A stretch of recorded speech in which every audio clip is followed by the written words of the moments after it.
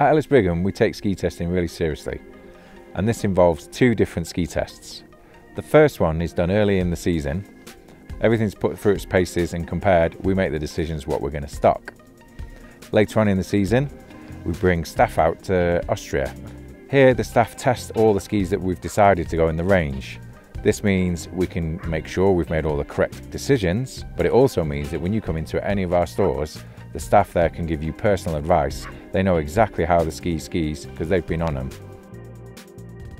Okay, so this is an all-mountain. It's an all-mountain ski. It's all-mountain rocker, so it's 10% rocker in the tip, 86 underfoot.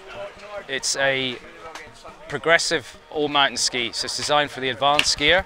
It features a full titanium sheet, tip to tail, power wood core, and a World Cup base finish. So the main technical feature in this ski is the Prolite construction, which you can see here when I turn the ski around. You've got these windows in the tip and the tail that reduce the swing weight of the ski without compromising the edge hold of the ski.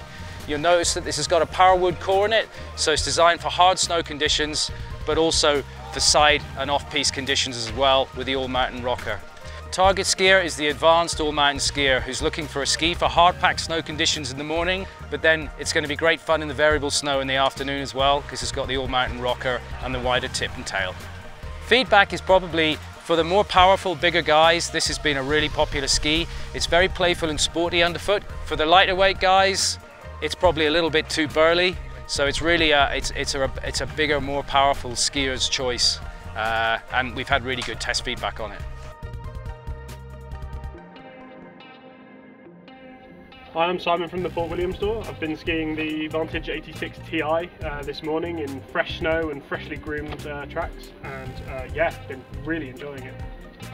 The 86 for me is the kind of perfect balance of that in between spending a good amount of time off the side of the piste and a good amount of time on piste. It's probably, to that point, it's the 50-50. It's encouraging.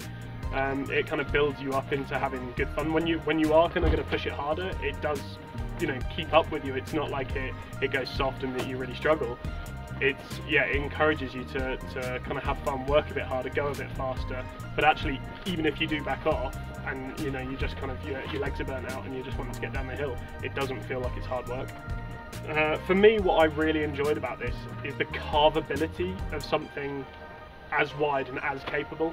It feels like a piste ski in many senses, but can do so much more.